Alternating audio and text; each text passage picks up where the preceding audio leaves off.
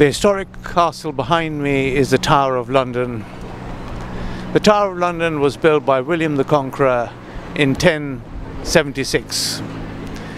Since then it's been used for various different purposes. It has been the royal residence, it has been a place for prisoners, but above all it's a place where executions have taken place.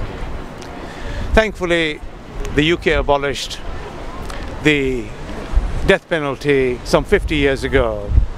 However, many countries continue to impose the death penalty, from the United States of America to Pakistan. The last hanging that took place in the Tower of London was in 1786.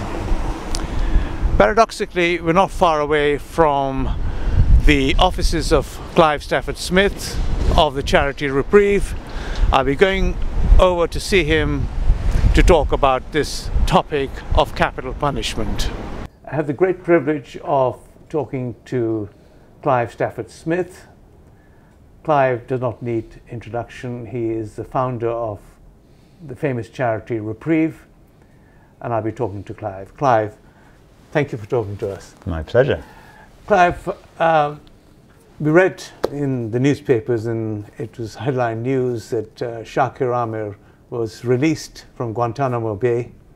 Tell us a little bit about that case. Well, it's one of the great joys of life, isn't it? I've represented Shakir since 2005, so a little over 10 years in Guantanamo, and I've been there 34 times to see him, I think, my favorite resort of choice in the Caribbean. And finally, after so much time, we get him to come home to his family, to his wife, to his 4 children, one of whom he's never met, because Faris, his youngest son, was born the very day he arrived in Guantanamo.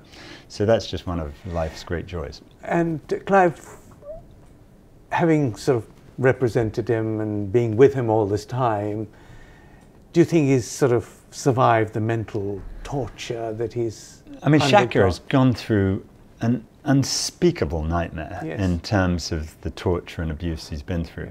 But he's indomitable, and he manages to maintain an optimism that's a real tribute.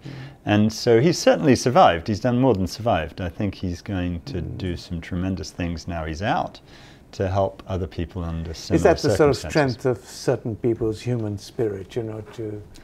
Yeah, I don't know where it comes from, you know. Does that come from innocence, being innocent, in a sense?